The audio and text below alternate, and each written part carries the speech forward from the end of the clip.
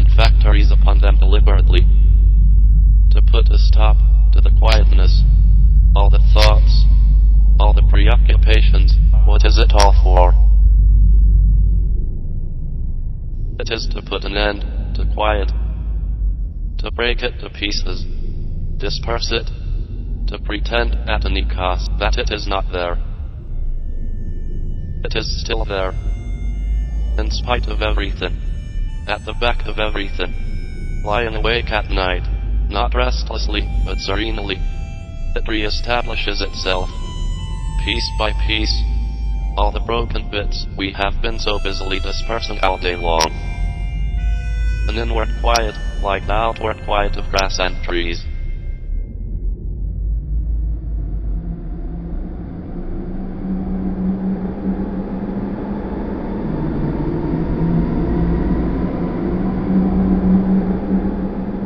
You become aware of the crystal, the growing crystal.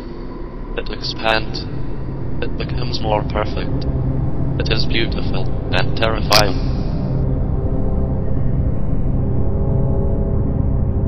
You are alone in the crystal. There is no support from the outside.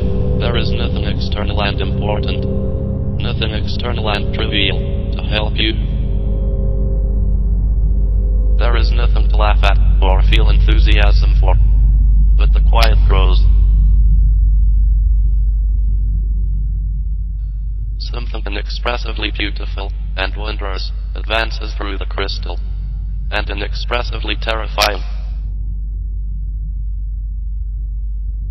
If you were to touch it and be seized by it, you would die. All of the regular, habitual daily parts of you would die.